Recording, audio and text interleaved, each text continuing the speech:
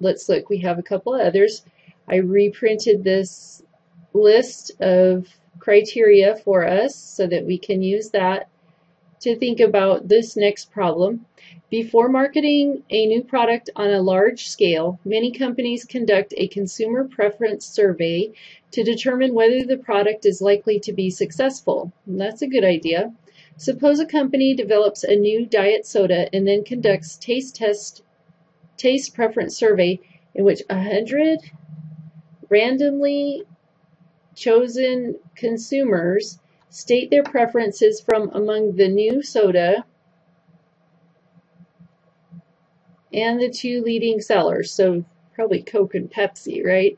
Let X be the number of the 100 who choose the new brand, so they're going to be the ones who choose the new brand over the two others. So let's start at the top of the list. Do we have n identical trials? And it looks like we have 100 people doing the taste test. So we have n equals 100. And we can assume that they were all doing the same taste test, tasting the new soda, tasting each of the other two, and stating which one they preferred. And so I'm going to assume those are identical. And then 2 outcomes for each trial, success or failure. And they did define down here, so the success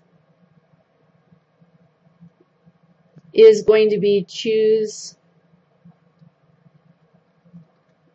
the new soda, and failure for them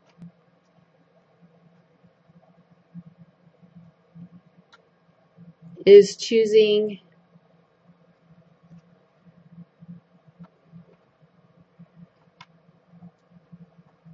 other brands.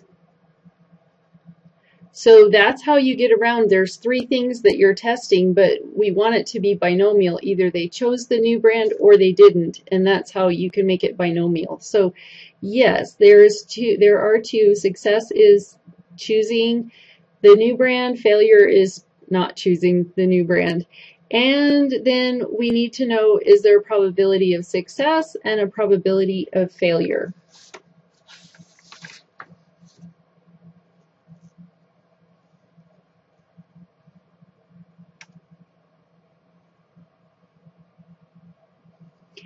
And it doesn't say what the probability of success and failure are, but we can sort of see that it could be calculated. It would be the number, so the probability of success, or the little p, would be the number choosing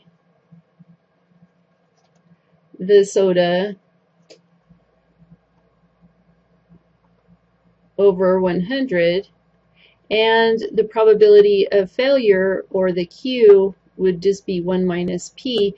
And so that seems like it's clear cut, like you can actually do it. So we have those. And then the trials are independent. So it doesn't say specifically how they did the experiment, but it does say they chose 100 randomly chosen people. So we're going to have to assume that they weren't all sitting in the same room testing the soda together and talking about it. Like they were all in little booths or blindfolded, or who knows how they wanted to do the test so that they didn't actually know. But the outcome for one person, we can assume, is not influencing other people and their responses in the trial. So that would be the independent part. And so I think we can assume that it's independent. So we'll just put a little check mark there by independent.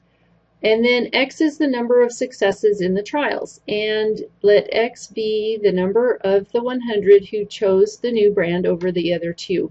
And so definitely our X is set up to be the number of successes. And so what I'm going to say for this study is that X for this study is a binomial random